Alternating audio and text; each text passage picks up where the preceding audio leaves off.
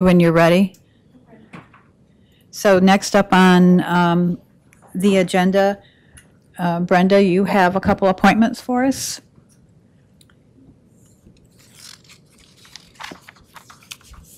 Do you want me to?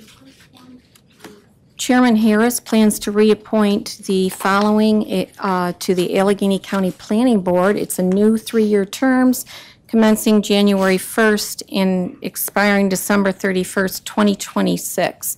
James Ninos of Alfred, John Stolfus of Independence, Paula Van Dyke of Amity.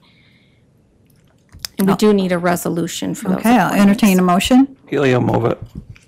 Ricky, second. Any further discussion on this? If not, I'll ask for a vote. All in favor, please say aye. Aye. Anybody opposed? Motion carried. The next one, the chairman of the board plans to make the annual ex officio appointments to the planning board. It would be Thomas Windus, County Superintendent of Public Works, Terry Ross, County Treasurer, and Philip Stockin, Ways and Means Chairman. And that also requires a resolution. Ricky will move. Okay, do we have a second? Healy will second. Any discussion? If not, I'll ask for a vote. All in favor, please say aye. Aye. Anybody opposed? Motion carried.